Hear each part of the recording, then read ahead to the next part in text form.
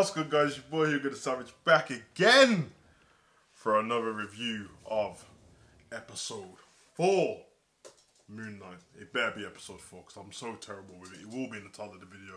This episode, I do know, was named The Tomb. Wow, what a episode. Where do I get started on this one? This is one that once I explain, you're going to have to go see it yourself. So I'm just stick to the review of it. Another great episode. Once again, better than the last one. It just keeps getting better and better, more and more interesting. I watched this thinking today that this definitely could have been a movie. It felt like if we had an origin story to Moonknight in the first place, then this would have been the second. This would have been the second movie in the franchise, and I really reckon they could have done it because the detail they put into it was great. This episode was a mind boggle. The whole thing was.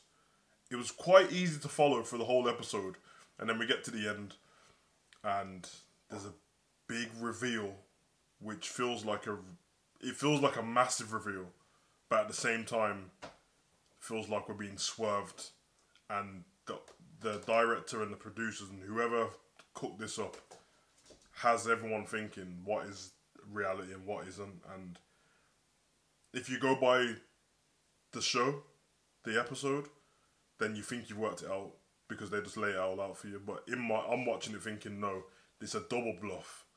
And what they've revealed still isn't the truth. What I will say is there is a part in this where we get Marc and Steven in separate bodies, but they're still the body, but they're in separate bodies. That's the part what blew my mind in the whole thing. Obviously, Khonshu's been turned to stone, so we don't get no Moonknight in this episode, which is great. In fact, I didn't miss him at all because he's been prominent so far, but he hasn't been like the overwhelming character. If anything, I'm more interested in Steven himself. Once again, I've explained this in every review so far, but I have to say, Oscar Isaac,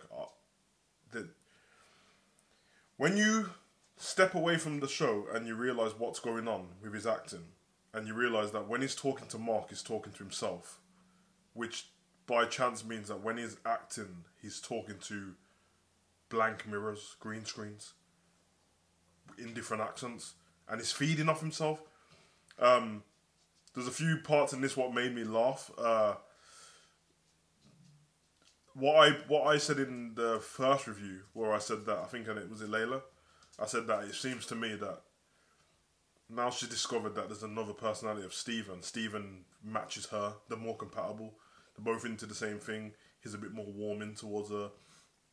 He's an innocent guy, and he's just a nerd. He's just into archaeology, just like her. And in this one, you can tell that she falls for him a little bit, gives him a kiss. There's a funny part in it where Marc being taking the back seat in this episode makes Steven punch himself in the face, which I found funny because whenever he turns into the body, he's going to feel that punch himself, isn't he? So they really played into this episode that the mind and the body have to be aligned with each other for things to happen, and one doesn't work without the other one. And the mental health aspect in this episode really honed in. Not to take on a serious one, but just having experience with mental health, I saw everything and I was like, yeah, this is great.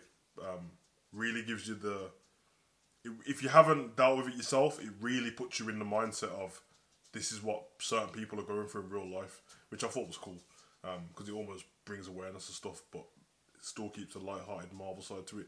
There's a few more gruesome stuff in this Marvel episode as well. A few like mummification stuff, which I thought was dope for us as fans, but we're not used to seeing much gruesome stuff in the Marvel episodes. Layla had prominent parts in this as well, where if her name's not Layla at the end of this is a screwed up review, but she had parts in this where it was a lot about her story and the relationship between her and her dad, and the relationship between her and Marc and how they met, and Harrow kind of springs on her that Marc as the mercenary was there when her dad died. You find you do pick up from Harrow in this that, like, and we've noticed so far, he really doesn't believe he's doing anything wrong, which makes him a great villain, because there's not no badass I'm trying to kill everyone villain in this. It's just, this is what I believe is 100% right, and this is what I'm going with. And I know that's how most villains, in fact that is how you make a villain.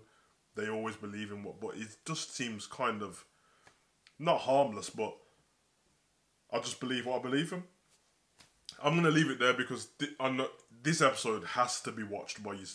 You need to watch this and come back to the comment section 100%. Because if I speak anymore, I'm gonna give away the reveal, and I actually want you guys to see it for the first time yourself and then come back to me. But yeah, it's been great, man. Episode 4, man. I think we got 2 episodes left. From the way this episode finished, I'm really, really excited for the next one. I have no idea what they've got in store for us, apart from the fact that I still think we're being double bluffed in this one. Once again, no reference to the rest of the Marvel universe. Comics, yeah, but in the Marvel Cinematic Universe, nothing. I didn't pick up on much Easter eggs apart from like things from like Indiana Jones and stuff like that. So yeah, like I said, if you're a person who's not interested in the Spider-Man and the Thor and Iron Man stuff, which you'd be weird to not be interested, by the way. But if you're not interested, this is the perfect one for you, and I enjoyed it. Made me feel like a kid again, like I was watching Discovery kind of movies, Indiana Jones and stuff. But I've been your boy with the Savage. That's been Pablo Savage in the background running. Run.